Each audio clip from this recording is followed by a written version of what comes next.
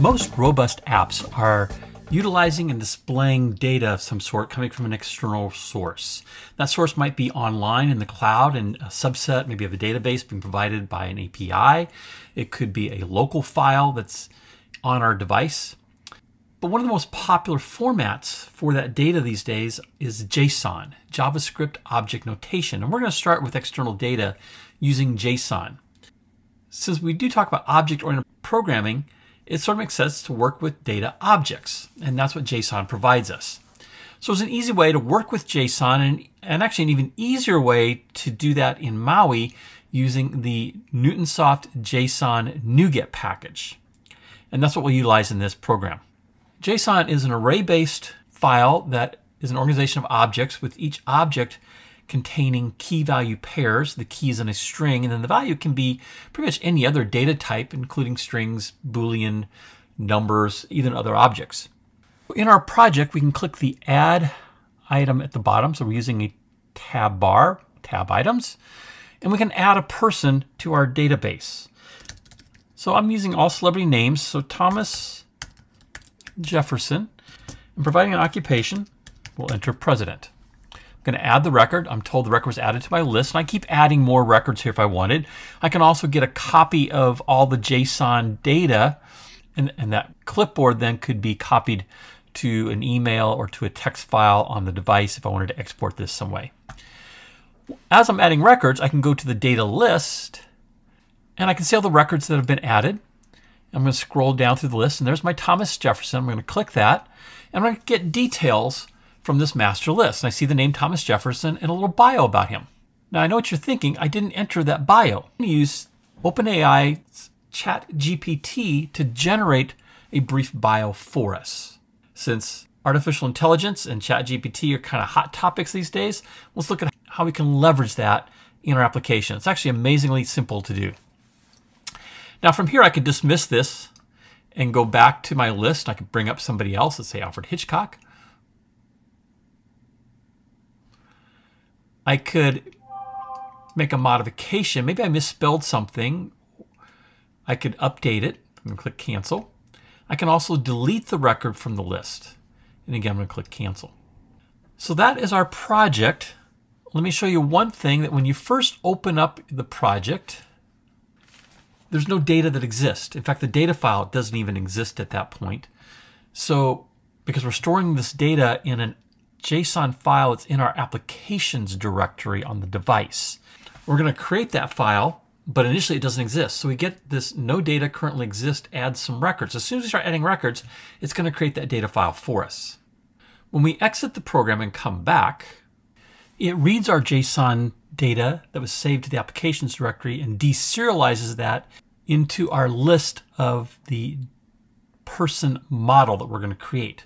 And I'm told here that there were 42 records that I had created and saved, and so it read those in. I mostly did this to verify that everything was working correctly. You could comment this out if you wanted, maybe especially before if you were to distribute a program like this. Your user may not care how many records there are, or you may want your user to know how many records there are. That's up to you as a designer. So I'm going to click OK. And now if I go back into data, all those records are there. And again, I can click on one and see the information.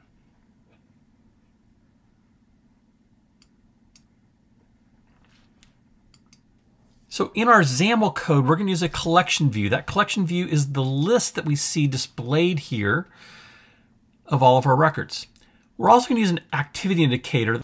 So if I click on a name, you're going to see a little circular indicator telling me to wait while it generates that ChatGPT information. It has to go out to ChatGPT and bring back what it generated and display it here. So it takes maybe a second to do that. As I mentioned, we're going to read and write data files to the applications directory. We're also going to save something to the preferences. So it's a slightly different way. Preferences allow us to keep track of things that might change the interface a little bit. And this maybe the background color would be a good example of that, or the user name. In this case, we're going to use preferences to store the most recent ID used for adding a record. We're going to automatically add that ID based on that number and just simply increment it each time through.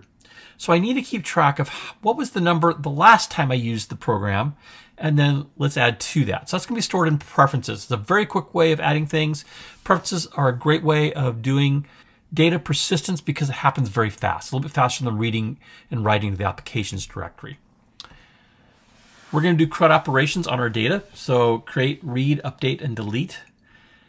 As I mentioned, we'll use ChatGPT, and we're going to do a bunch of dialogs. And we've used the display alert in the past. We're going to use the display prompt async, which allows us to get an item from the user, a little field for them to enter something. But we're also going to use some custom pages that we can display as dialogs. So one of which was the update data record. That's a XAML class that I created, but we're going to use that as a dialog using the Community Toolkit pop-up. And that's a NuGet package. I'm going to cancel. This details dialog is a similar pop-up from a NuGet package called mop-ups. And the reason I used both was if we used a toolkit pop-up for this, I couldn't add another pop-up on top of that. But a mop-up actually inherits from the content page and allows me to then to also use other mop-ups, or in this case, I chose to stick with pop-ups. So we'll look at all those different types of dialogues. I'm not expecting you to do this from scratch. So let me go in and walk you through my code review. In the Canvas course site within the assignment project instructions module, you can scroll down, you'll find the instructions for the project, but there's also an assets folder here that is zipped that contains the fonts and the images and a little bit of text to save you some typing in this project. So download that and extract it and then go into Visual Studio. In Visual Studio, the first thing I did was go into the resources, open up the images, and add those images that were in the zip file. So those are the add icon, the data icon, the home 24, the icon 24, and then the icon 48 delete and icon 48 update. Then also added the Arial and Arial bold fonts. Next, I created a models folder by going to the solution and choosing to add a new folder. And then in that folder, I chose to add a new class, and I named it Person. And this is just an empty C# class. And then I created the content of that class. Before we get into the code for the Person.cs, let's go into the tools and choose Manage NuGet Packages. We're going to add some NuGet packages to our project, one of which is the Newtonsoft JSON. So I'd like you to browse and find the Newtonsoft JSON and add that to your project. There's an add package. We're also going to add the mop-ups, the community toolkit.maui, and the REST sharp. We'll use the REST sharp in accessing the ChatGPT API. Then we're going to go over to the MauiProgram.cs file, and we're going to add that we're using the community toolkit, using the mopups.hosting, and then we're going to add in a couple lines here in our create Maui app method. So we're going to specify under builder.use Maui community toolkit .configure mopups, and that will allow us to use the toolkit and the mopups in our application. If you want, you can also add in the Arial and Arial bold fonts. You want to give them different names. I didn't bother to do that. I just used them as they were named. Make sure you save that file. Then we're going to go back into our Person.cs class that we created, and we're going to add in a directive using newtonsoft.json. And then here's our person class. We have 6 fields or properties we're going to use: ID, last name, first name, occupation, full name, and initials. And we'll make all those public, and we'll include getters and setters. Then we have a constructor where all we're going to pass is the first name, the last name, and the occupation. This will come from our adding new records. That's all the information we're providing. But then we're going to use some routines here to determine what the initials are and what the full name is, and then add in an ID for that record. And that ID will be auto-incremented each time we add a new record. I have another constructor that has all that information in it, and this is for when it reads in the JSON, it needs a JSON constructor to take the existing data and to create a new object from that. So that's why you have this little attribute of JSON constructor, so it knows that that is what JSON should be using when it builds a new object. And so there we're passing all those different values, the ID, the last name, the first name, the occupation, the full name, and the initials, in setting each of those directly. I included a getRecord method to return the first name, the last name, and the occupation in parentheses. I actually don't think I ended up using that, but it's there for us if we want to have that information. I have an update record that is creating the initials and the full name, and then the get initials and get full name methods that were employed up here in our constructor. Those are all public and can be called from other classes. We're going to use ChatGPT from OpenAI.com to generate brief bios for the people that we enter into the database. If you've never played around with ChatGPT, I would encourage you to go to chat.openai.com, create an account, and just try having it generate some text for you. So I'm going to type in here, write a paragraph about C#.NET MAUI.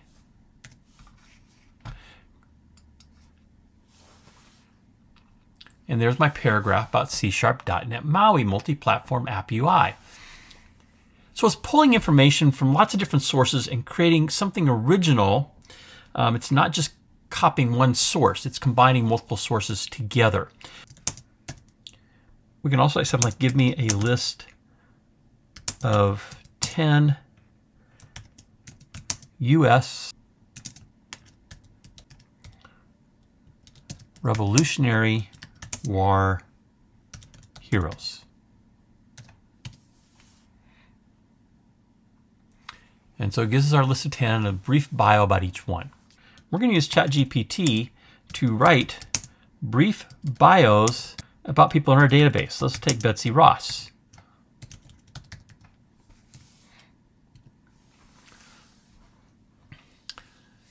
And so we'll feed the API that information. It's going to return this paragraph or something very similar to it for us to display. Now, every time we run this, we will get a different bio. It will never be the same 2 times in a row, but it will probably include most of the same information. So play around, make yourself familiar with ChatGPT, and then you'll need to go into OpenAI.com,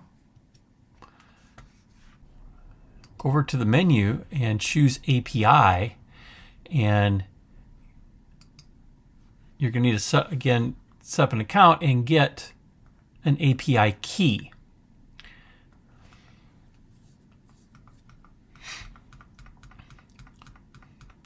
So you can scroll down, click the Get Started, and you'll sign up, and they will give you a key, which is a long string of letters. You'll want to copy that key, and then back in Visual Studio, we're going to go to the MauiProgram.cs. We're going to create a public static string variable. You can name it anything you like. I named mine SFH, my initials, OpenAI key, equals, and you're going to paste in that key string. And then we can just refer to that key string by the variable name. Next, we're going to add the 3 pages for our app. So I'm going to right-click on my project and choose Add, New Class. We want a .NET MAUI content page of XAML. And the first one's going to be Home. I'm going to create that. I'm going to repeat that process.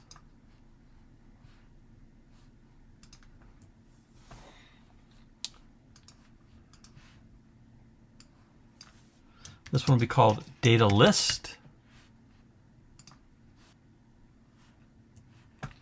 And then another one, this will be Add Records. Now I'm going to create 3 more that are going to be our pop-up dialogs.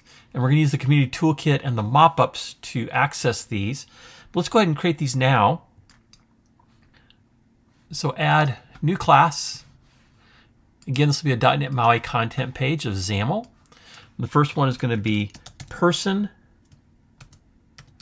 pop-up. And on this one, I used a capital U. On the other two for pop-up, I used lowercase u's. Just be aware of that as I show you my code. So if you do a little bit differently, make sure the case sensitivity matches.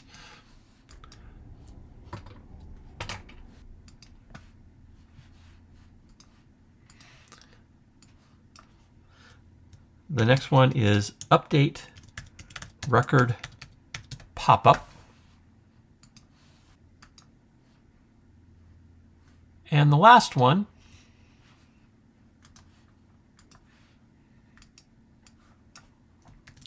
is delete record pop-up. So now we have those showing here in our project. If we go back to our Person.cs file, you'll see the home is no longer have that squiggly under it because it now recognizes the home page, but it doesn't recognize the NextRecID variable. So we do need to create that before we try to test this so we don't get an error. So I'm going to go to the homepage XAML.cs file, and I'm going to add in that variable reference. We're going to make it public static. It's an integer NextRecID. This is going to be stored in our preferences file to keep track of what the next ID number is sequentially as we add records. And so now back in the Person.cs, that squiggly's gone away. It recognizes it's there. Even though it doesn't have any value yet, it won't cause an error because we're not really referencing it to get the value at this point. Let's go into our AppShell.xaml code, and we're going to set up our TabBar. I'm going to replace the shell content with my TabBar code. And so here we're doing a TabBar with 3 tab items, one for home, one for data, and one for add. It'll allow us to add the records with the icons we imported and set up the routing for those 3 pages. At this point, I want to test my application. So I'm going to choose the iPhone 14 in my case. You can choose whatever emulator you like, Android or iPhone. Let's build it.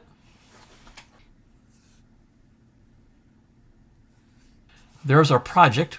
We don't have any information here on the home page yet. It just says welcome to .NET MAUI. Same thing on the data page and same thing on the add page. You might want to go in and maybe just add like a label that shows those different pages, but you can look at the top up here and see that that is changing as we go from add records to data list to home. So that's the end of our phase 1. We've set up the structure for us to be able to navigate through those 3 pages and to maintain our records for the people that we're going to add in with the Person.cs data model. And we added our NuGet packages that we'll reference in the code as we move into phase 2. In the next video, we'll begin to build this out with our 3 different pages. If you just jumped into this video, you can see all the videos from the .NET MAUI Practicum playlist by clicking on the image in the lower right. And if you'd like to be alerted to future videos I create, you can click my picture in the top right to subscribe to the channel.